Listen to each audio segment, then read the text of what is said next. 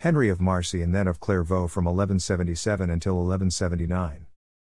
He was created Cardinal-bishop of Albano at the Third Lateran Council in 1179. Henri was an important figure in the fight against the late 12th century movements of Catharism and Waldensianism and took a leading part at Lateran. 3.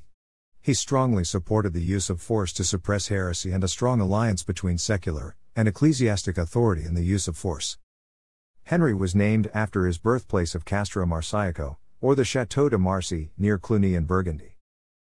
He joined the Cistercian order in 1155 or 1156, becoming a monk at Clairvaux before being sent as to become the first abbot of the daughter house of Hautecombe in the Savoy. His spiritual mentor was Bernard of Clairvaux.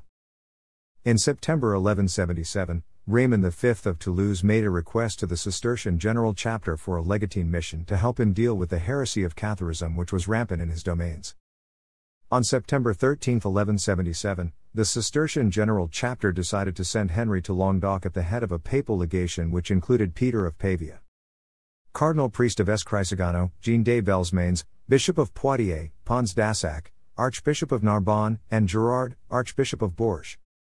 Roger of Howden may have accompanied him, as he's the source for the only account of the mission and he includes Henri's letter summarizing their accomplishments. On the other hand, he also relied heavily on the letters between Henri and Pietro di San Crisogano. In 1178, Henri excommunicated Roger II of Carcassonne for imprisoning William of Durn, the Bishop of Albi. This act severely diminished the reputation of Roger II and probably increased the animosity between Roger and Raymond V. On the other hand, some modern scholars have suggested that it may have pushed Roger into an alliance with Alfonso II of Aragon. Henri encountered Peter Waldo in 1180, extracting from him a profession of Orthodox Catholic faith.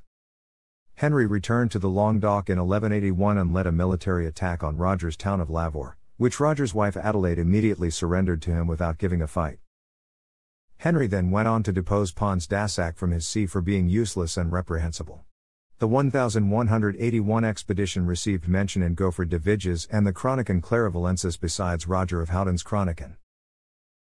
Philippe Auguste receiving messengers from the Pope calling him to the crusade. Towards the end of his life he was offered the papal crown, but he declined it in favor of Gregory VIII. Beginning in 1187 he preached the Third Crusade and was in Liège in March 1188. He did a great deal to mediate between the leaders of the crusade before his death at Arras, bringing Henry II of England and Philip II of France to reconcile, as well as healing the rift between the Emperor Frederick I and Philip I, Archbishop of Cologne. It was at the Tag Gottes held in Mainz in 1188 that he induced Frederick to join the crusade. He was buried at Arras and is considered beatified. The Cistercians celebrate his day on 14th of July. Among his surviving works, his letters and his De Peregrinate Civitate Dei are published in the Patrologia Latina. Thanks for watching.